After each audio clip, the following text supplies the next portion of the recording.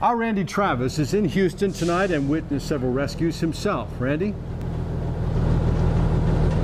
Yeah, Russ, it's been another miserable day here in soggy Houston, Texas. The rain has actually stopped right now, and in fact, in some areas, I must tell you, the water has receded a little bit, but in a lot of neighborhoods it certainly is not. In fact, in this neighborhood right here, it's actually gotten higher. In fact, I talked to one homeowner who said she knew it was time to leave when her parquet floor started peeling up at her feet. As you said, we have witnessed several rescues here today. Here's one that happened about an hour ago. Take a look. So we're here in the Charlestown Colony subdivision in Houston. Been riding around with some very dedicated volunteers with 3P Off-Road in this 5-ton surplus truck, and they're starting to rescue some people here in this area. Some of the dozens of folks in this neighborhood have been waiting for help here. I think we have 5 plus a dog. 1, 2, 3, 4, 5. Yes, plus a dog coming over here to this 5-ton truck. The only kind of vehicle really can get in here right now. It's really been difficult to get around unless you've got a truck like this or a boat like that. And I'm going to move back a little bit so we can get these people in.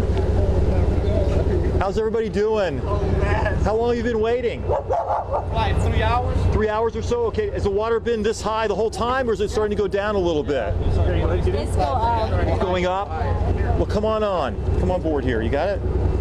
There you go. Hey, someone else want to hop in the back of the Hey, buddy. Thank you. Slide forward. Let's slide forward. All right. There you go.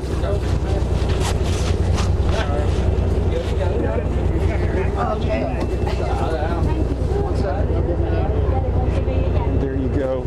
So 5 rescue, room for a lot more as we drive through the Charlestown Colony subdivision up here in Houston. The water has actually gone down in a lot of different areas, I've been told, but still some pockets of obviously very high water here in some very dangerous situations. So we'll be following these people out throughout the afternoon here and see who else they can help.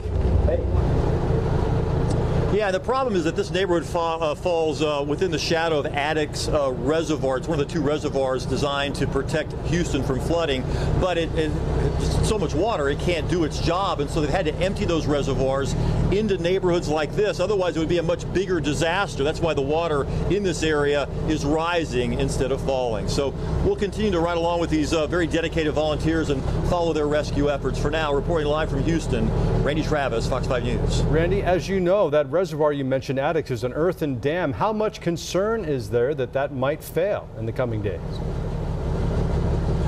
I've been monitoring some of the reports from our sister station here in Houston, and they say there is some concern that dam will fail, which is another reason why they have to pull that water out as fast as they can into neighborhoods like Charlestown Colony here. Otherwise, as I said, it could be a much, much, much bigger disaster.